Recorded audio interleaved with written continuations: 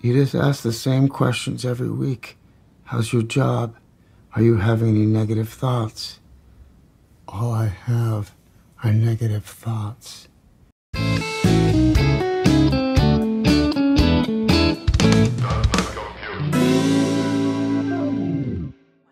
Hello and welcome. This week we're going to be looking at negative thoughts. What are they? What do they do to you? And what can you do about them? So before we get started, I thought it would be good to put in an obligatory disclaimer.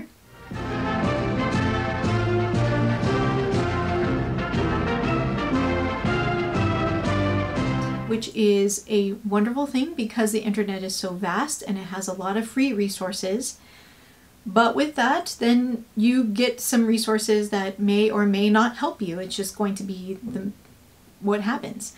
And so my very first time looking into negative thoughts, I found this worksheet that kind of gave it a very open-ended statement, negative thoughts. And I realized as I was trying to answer the questions and do what it said, I was having a difficult time, and I realized really my problem was that I couldn't identify what those negative thoughts were.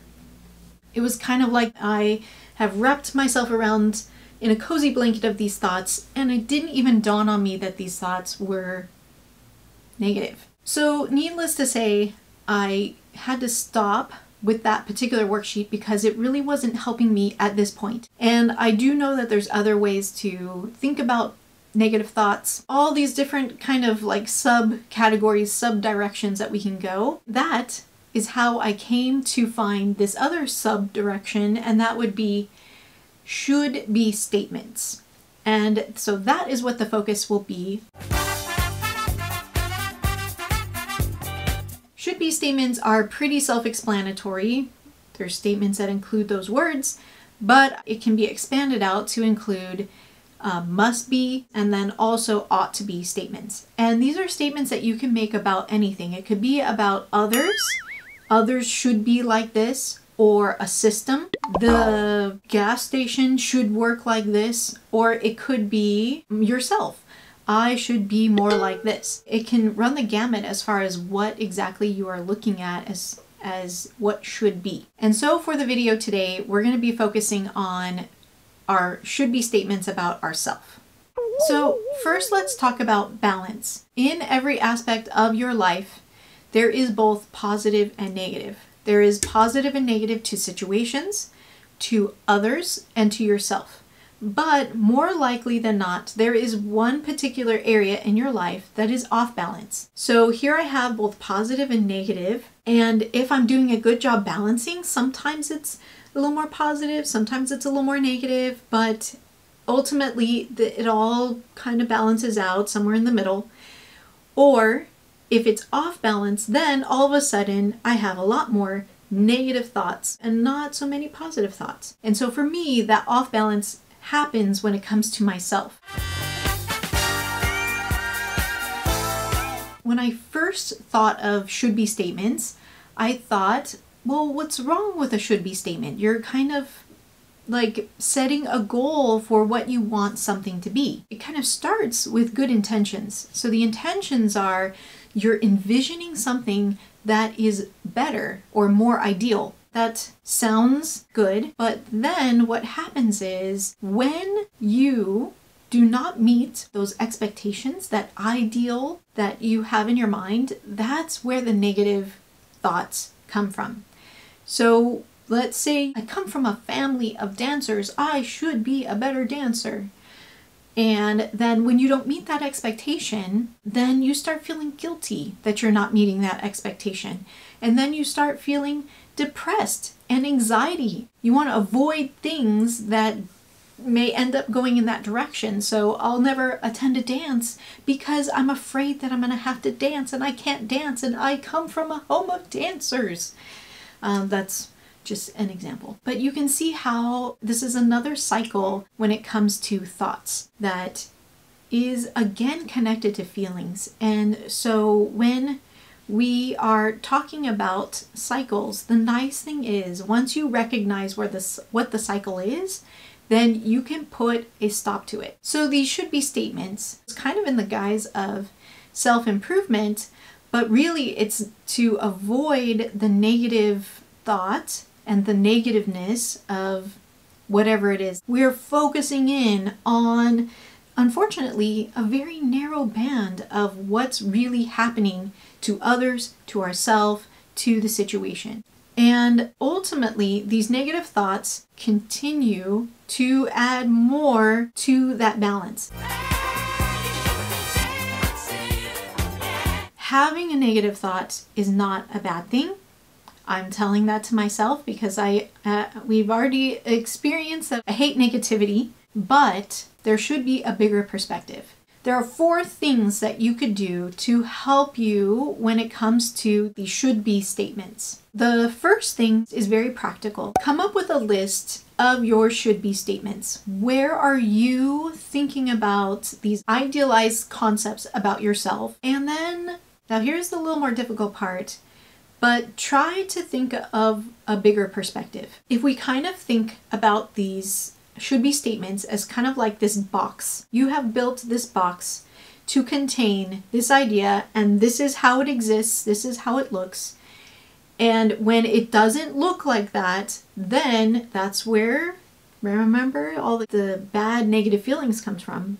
But you break the box open and you get the bigger perspective. So not just this very narrow idea of what it should look like. Now, this might be difficult to do because obviously we are constantly thinking like this, but it might be helpful to kind of look around to the people in your life and identify somebody who doesn't have any, well, I shouldn't say that, who doesn't have as much issue with that particular idea than maybe you do.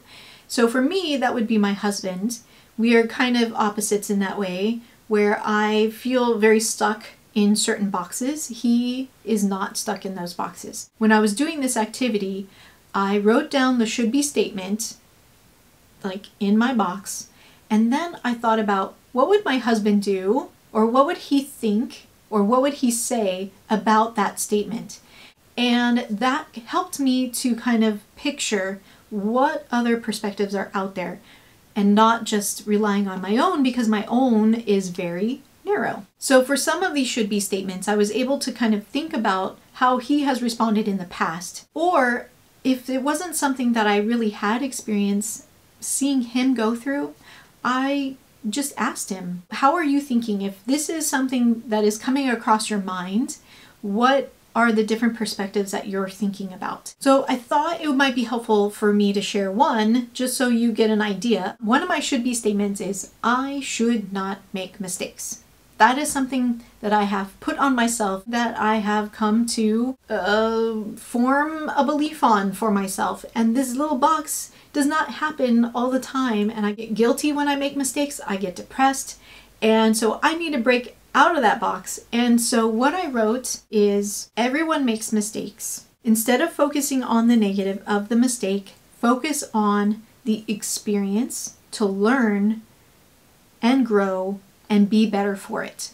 Because mistakes are going to happen, and I need to accept that and then move forward. Whether or not that moving forward means that I have to change as a person, that's a different story. Eradicating that idea that I have to be perfect is going to benefit me in the long run, because then I won't be afraid to make mistakes and to put myself out there, because guess what? We all make mistakes. So that's an example of a should be statement, and then thinking about a different perspective compared to what that initial statement is. I definitely recommend getting something for you to record these things, because then it becomes a look into your journey through these moments. And whether or not you look back on it, I mean, it might be like 5 years from now when you look back on it, but it's still interesting to see how far you've gone. That is one thing that I do a lot for my students that I didn't really think about applying to myself. I'm always pointing to them to look at their growth over time. And it is remarkable to see the change that has happened. It's kind of like when you think about weight loss.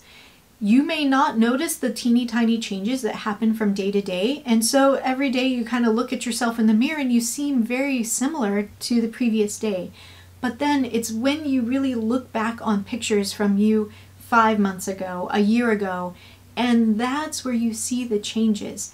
And so it's really good to kind of stop and take a look at those moments when, well, I mean, in weight loss, it's literally a snapshot, but figuratively looking at snapshots of where were you at this time? Then 5 months later, where are you at this time? That's kind of a side note, but I think it's important as we're going through this journey, because a lot of the things that we're going to uncover and we're going to understand about ourselves are going to be maybe kind of go underneath the radar when it comes to noticing a change. So the next 3 things to think about as you're going through this process are more general concepts that are not as practical as that first one, and they would be to be compassionate to yourself. I need to unpack that a little bit more because I'm not exactly sure what that means to be compassionate to yourself. And it might be as simple as whatever you are doing to be compassionate to others, then you give yourself that same respect. Another idea is to accept your shortcomings. And so in the article that I was reading about the should be statements, this statement was there and I thought it was very poignant. And it was, I accept myself where I am in this process today. And I know that at this point right now, it feels like I'm just giving myself lip service. I'm just saying it. But I feel like if you start filling in the pool of thoughts with more positive thoughts, then the negative pool of thoughts will start diminishing. So we can open the drain and let some of those negative thoughts come out of the pool, plug that drain in, throw in some more positive thoughts, and whether or not I actually believe it yet, it's at least something that is adding some positivity. And I know that there is research out there that says if you smile, you'll start feeling better. Well, I am going to connect that also to say when you start saying positive things about yourself, then you start feeling more positive. And then lastly, we want to celebrate our strengths. And I do have to say, as I was getting ready for this, I was thinking that a lot of the things that we've been talking about lately have been negative. And so that's just telling me that I want to make sure that I'm including some more positive things when we're looking at ourselves. We want to balance it, right? It's all about balance. Yes, negative. Yes, positive. I should be able to carry all the groceries home. What the heck is wrong with me? First of all, you are 75 years old. You try to motivate yourself with should and should nots. It created a lot of guilt for you. How about accepting that you are 75?